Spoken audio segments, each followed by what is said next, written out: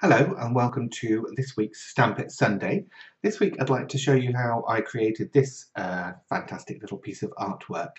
It's using the scene stamps from Stampscapes and just a couple of colours of archival ink. And I think the finished result is really beautiful. So I hope you agree, and I hope you'll stay watching and see how I made it.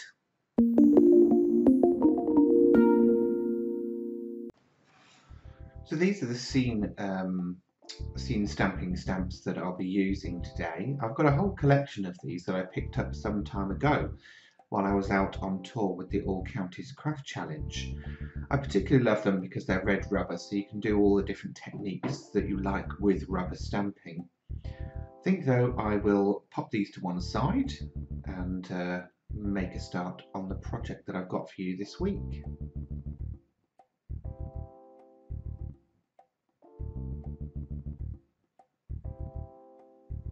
Just before I start, I will actually show you a couple of examples of things that I've made previously with these stamps. There's various different ideas that you can do with them and build them up in so many different ways, from very abstract scenes with, just colour and a single stamping, or perhaps even, turning them around and looking at them in a different way. There's almost like a sunrise or a sunset there over the fir trees. There's a waterfall that I created there. A nice mountain scene with a single star at the top that could signify hope, perhaps. And then a lovely nighttime scene here using just a single stamp and tones of colour.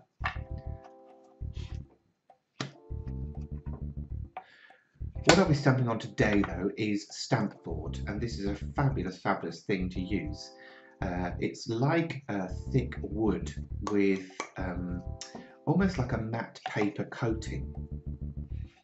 Great to stamp on though because it's such a brilliantly absorbent surface for your inks. I'll also be using the archival ink range because I want these to be permanent and waterproof. And archival ink is both of those, as well as acid free. I've chosen 3 stamps to work with today. I've got a little sun in the clouds or moon in the clouds. I also have a little waterfall scene, and that's a smaller version of the one you saw earlier. Sorry, not a waterfall, idiot. It's a pathway scene and some fir trees.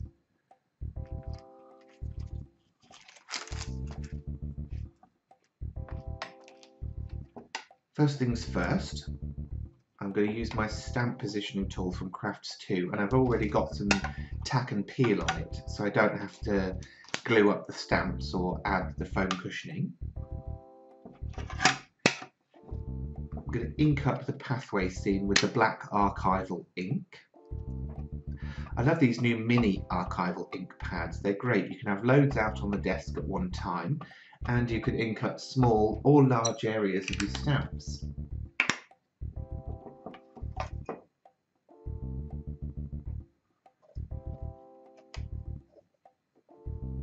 Stamp positioning tool is brilliant too because it allows me to really get the position right before I commit to making the actual impression.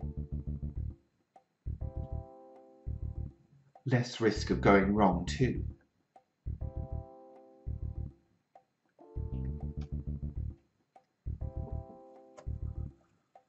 Okay, lovely, perfect impression. You can see that there.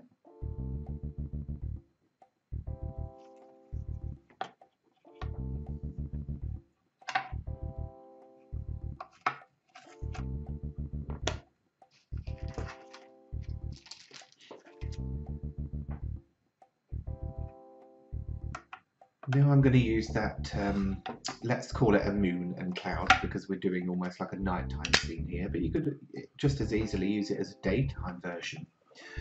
I'm inking up around the area because I don't know how much it's going to fall off the edge of the stamp board.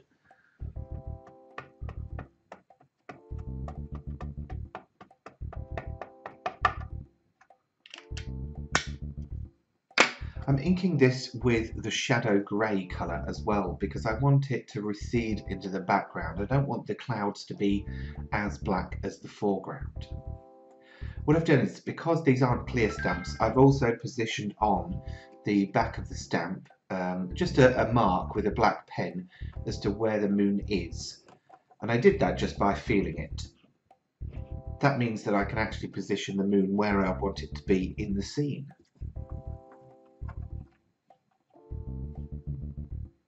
Okay, perfect. I'll just give you a look at that.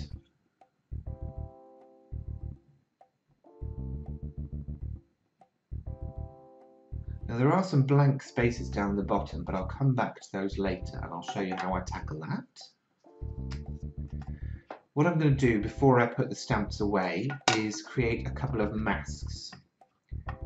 I'm using masking film for the moon.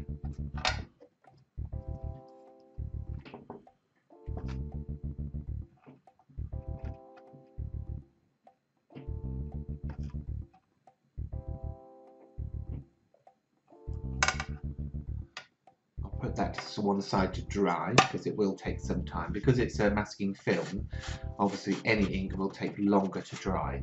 And I'll quickly dab off the ink from my rubber stamp. I'm going to bring back in the pathway scene, ink that up with some black ink, just briefly. It doesn't have to be fully inked, I just need the outline or the impression. And I'm going to use the all over post-it notes, so they're the ones with sticky all over the back. And just gently press that onto there so that I can see what I'm doing. Also going to grab a black pen and extend the lines out to the edge of the post-it note. And that's really just where I want to mask off. So it's the top of the hills, where the hills meet the sky. I'm not going around the trees because that doesn't matter.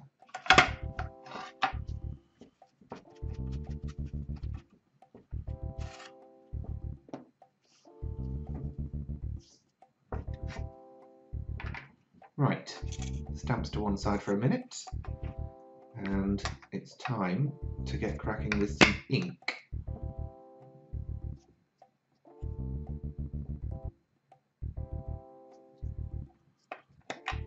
Just before I ink this up though, I am actually going to dry off the ink.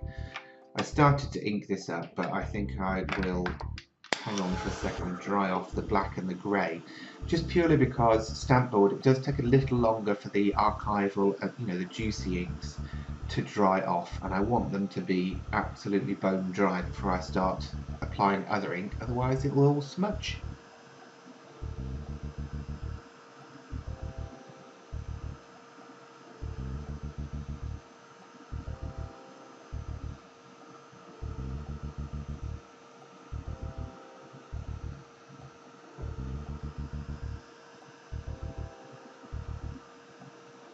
Don't know whether you can tell, but my Emboss It heat tool is proper filthy.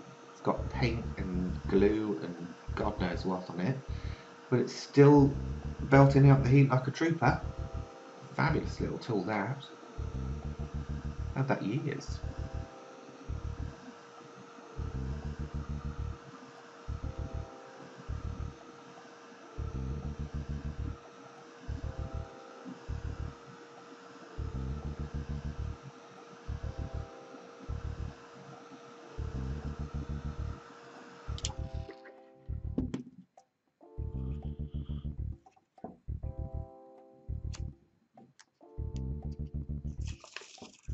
Okay, just while that cools off and dries, I will cut out my masks. Don't have to be too precise with this because you can actually just move the mask around and position it so that you get it in the right place for what you need.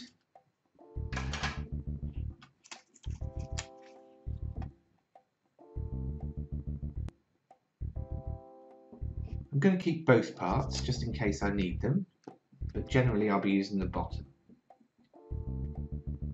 With the masking film, that's almost dry, but I might just give it a very quick blast with the heat tool. I don't want to melt it, I just want to dry off that surface ink.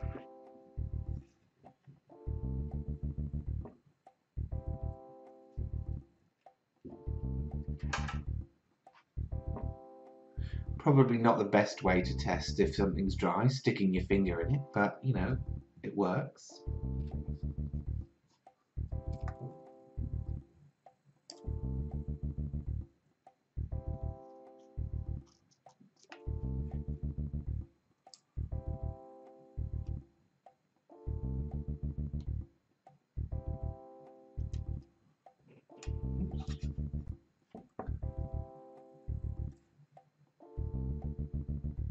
This is probably one of the tinier masks I've ever made.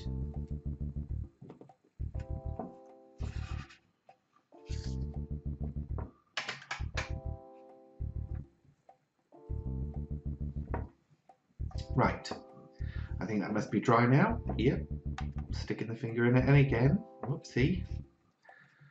Good job it was dry. Okay, back with the pink ink, and this is the Vibrant Fuchsia. All I'm doing is I'm just using a bit of cut and dry foam, picking up some ink on the ink pad, and then gently brushing it in from the edge. Now, the Stampboard will possibly rip and tear your cut and dry, but generally that's not an issue. You just blow the pieces off, as you'll probably see me do a lot.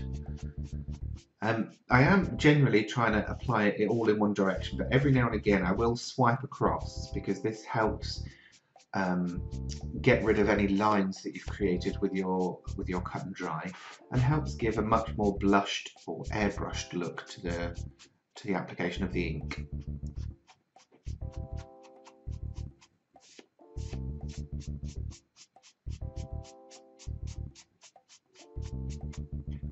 Now then, it does take me some time to do this, so I think I'll speed this bit of the video up.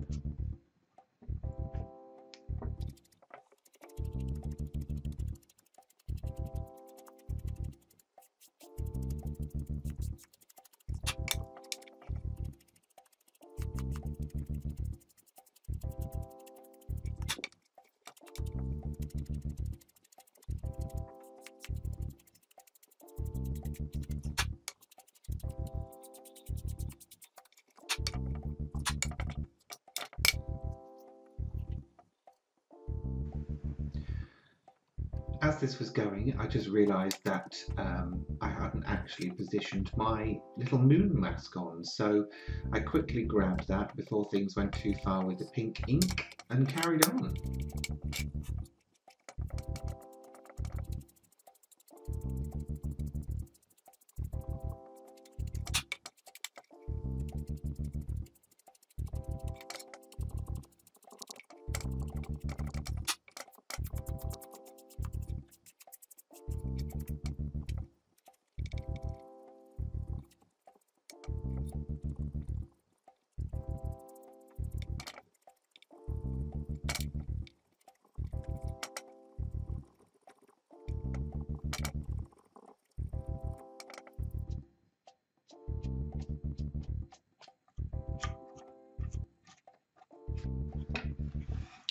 Okay, so there's my pink blush, and as you can see, I've kind of avoided going around the moon or over the moon. I wanted to keep that white and have almost like a glow around it.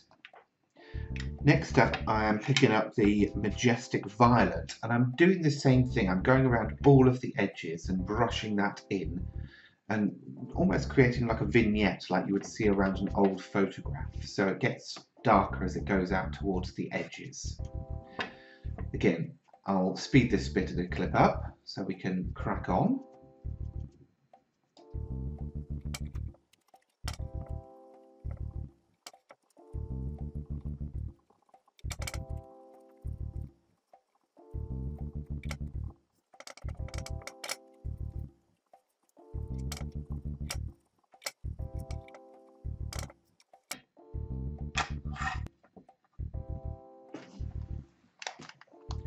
Now, because I've got a lot of wet ink there, I'm going to give it again another blast with the heat gun,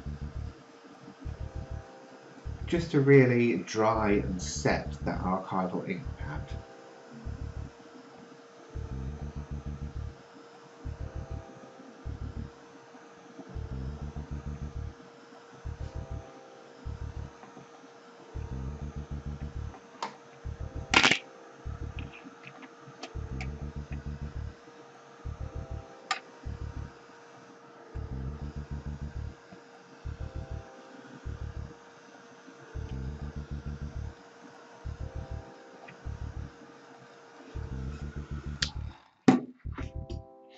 There we go.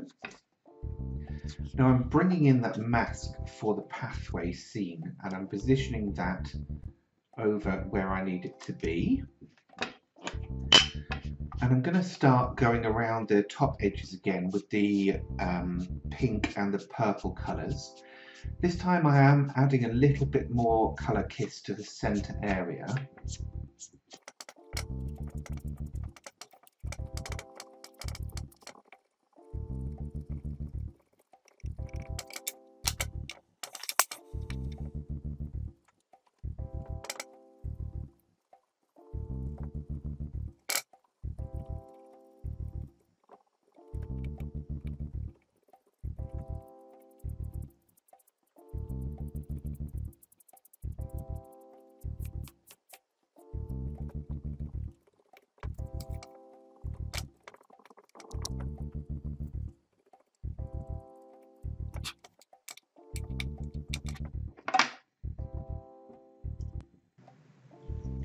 Okay, my extra inking is done. Now I'm removing my mask.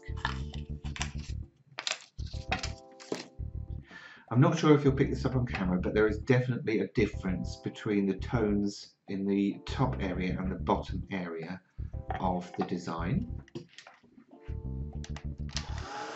Just again going to give that a quick dry. Every time I apply new layers of ink, I generally dry them off, just to make sure that I'm not spreading ink or wet ink where I don't want it to be, because that would be a proper pain in the bum.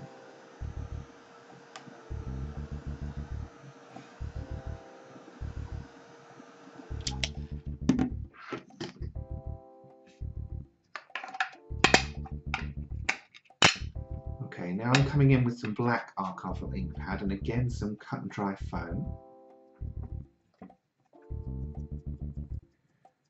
And this time I'm kind of pouncing the ink onto the edges of the stamp board at about a 45-degree angle and squishing the foam in. So there's some black coming over the edge, but what it's doing is it's colouring the actual edges of the stamp board, plus it's kind of giving an accent, a darker tone to that vignette around the edges.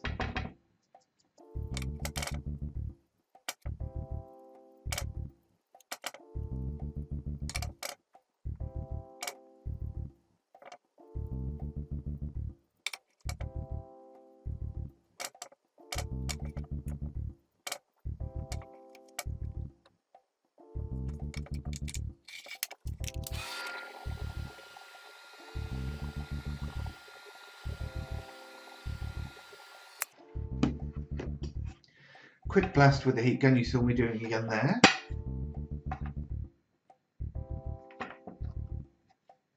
Now what I'm doing is I'm bringing in that set of fir tree stamps that we saw at the start of the video. And I'm going to ink up just one of those for now.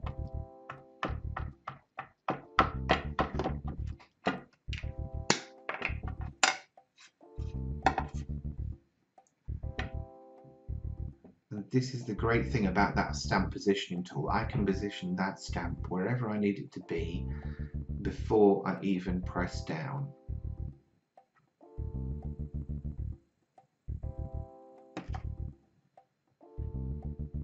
Okay, so my goal here was to fill in those little blank spaces that I had either side of the pathway scene.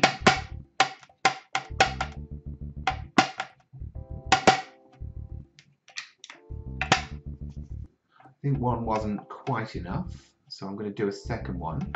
I'm just wiping off any excess ink. You can of course mask off any areas you didn't want to ink up if you're having a go at this at home.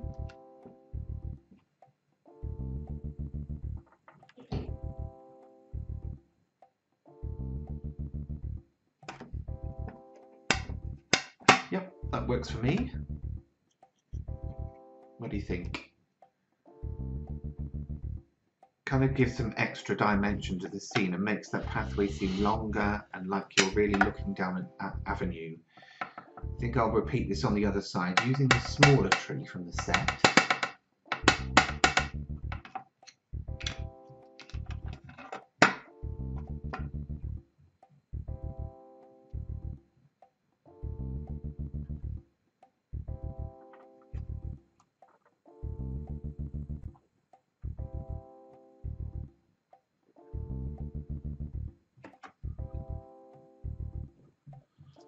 good, but again, I think I need a second one here.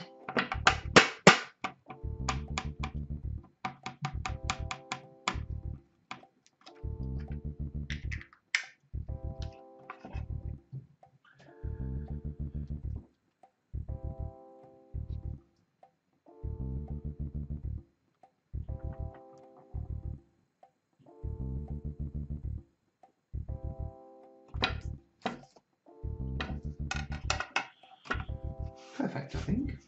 Just give the stamps a wipe off.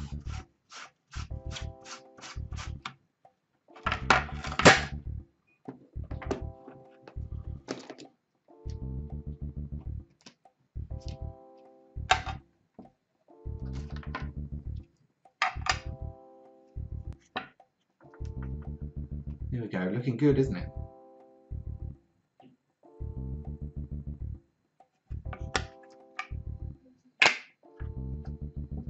Now the archival ink did give me the black border, but it's quite matte. So what I'm doing is I'm going with a VersaCraft ink pad, just the plain black. This is a multi-use ink pad, so you can use it on all sorts of different projects, but you can heat set it, which is different to some pigment inks. I personally like the fit because it gives me a really dramatic black border, and it's quite an opaque colour as well, so it will cover, you know, the purple and the pink. Again, I'm kind of using that pouncing motion rather than dragging or blending, and also working at about a 45-degree angle so that some of the colour catches onto the main design area, but the majority is going on the edges of the design.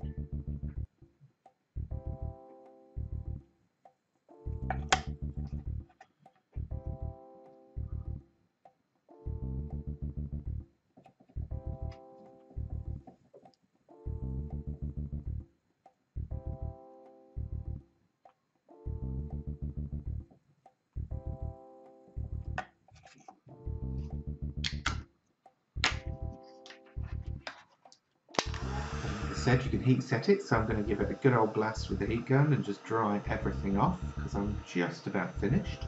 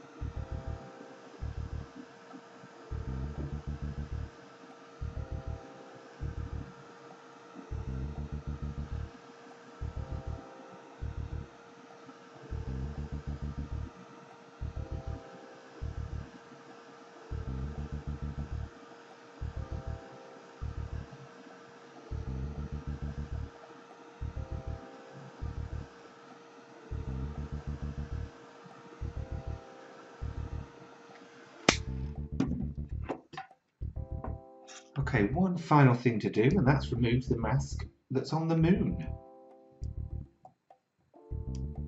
Bit of a fiddly process, but I've got my fine tip tweezers. And there we go, a bright white moon in the beautifully pinky purple sky. What do you think? Cool, huh? Now, of course, you could seal this with either a matte or a gloss sealer. It's horses for courses, whichever you prefer, or you could just leave it as it is because obviously it's archival ink, so it's waterproof and it's permanent.